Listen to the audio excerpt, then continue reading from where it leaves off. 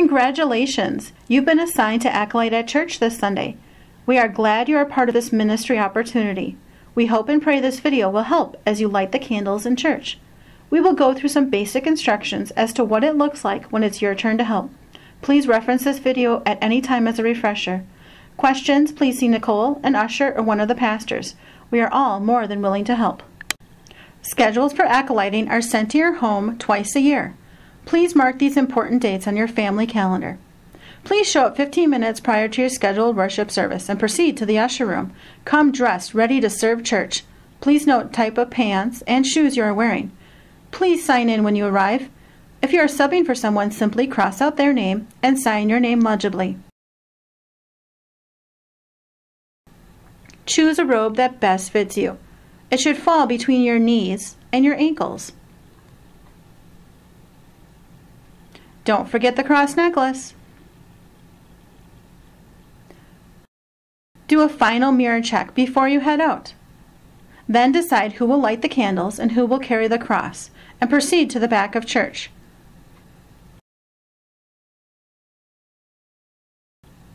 An usher will be there to light your wicks and help with any last-minute questions you might have.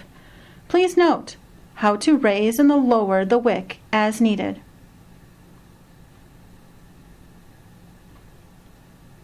Walk into the worship center slowly. The person bearing the cross should be the first one walking down the aisle. Once you reach the front step, the acolyte should bow, step up, and go around the inside of the communion rail.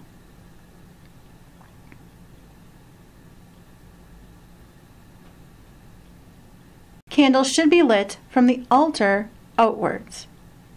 If your flame goes out before you reach the candles, look to your partner to relight. If your flame goes out between candles, simply go to a previously lit candle. If both flames of you and your partner go out, simply go back to the usher and have them relight your wick. No matter what happens, don't panic. After you have lit all the candles, extinguishing the flame of your wick, pull down on the extinguisher and then immediately push up so the wax does not harden the inside of the lighter. Cross bearer should then enter the altar area and place the cross in its stand. Sometimes the stand base gets moved, so take a look for it while candles are being lit. Cross stand can be sticky. Some tips to help. Place foot on the stand and make sure the cross is vertical and not leaning too much one way or the other.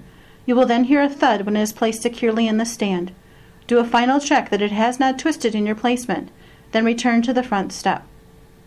All three students should then bow and then exit to the right. Candle lighters can place sticks in the appropriate stand and then take their seat in the front pew.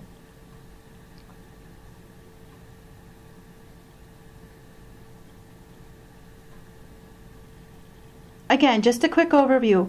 Walk down the aisle, stop at the front step, bow, light candles from altar outward. Cross then gets placed in its stand. Sit respectfully and participate in the worship service.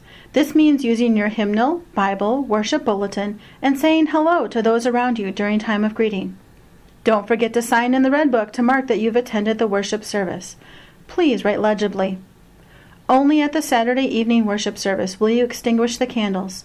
Sunday morning candles will remain lit for all services, and you may simply proceed to an usher room to hang up gown at the end of service.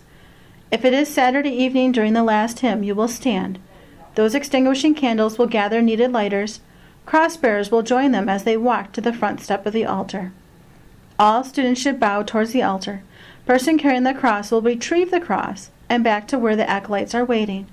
Again, place foot on the bottom of the stand as you remove the cross.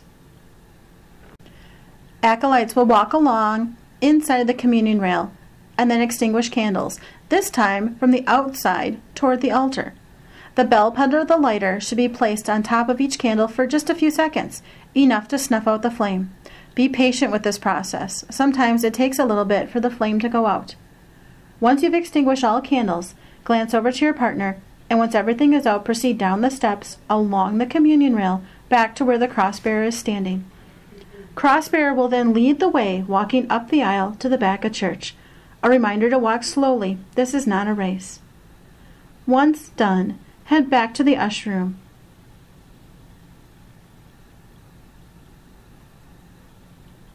The cross should go back in its stand. Lighters should be hung up properly. Necklaces should also be hung up. Gowns should then be neatly hung on hangers, don't forget the clasp, and placed back into the closet. Thank each other for a job well done, and then make sure to leave the usher room in a timely manner. We thank you for a job well done in your service to the church and its worship services. If you look at the schedule and are unable to serve, it's your responsibility to find a replacement for that date and time. Please make every effort to do so.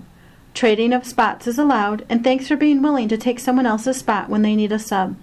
Again, don't forget to sign in when you serve in this capacity. Questions, don't be afraid to ask, and feel free to watch this video again to fully understand how you will be serving.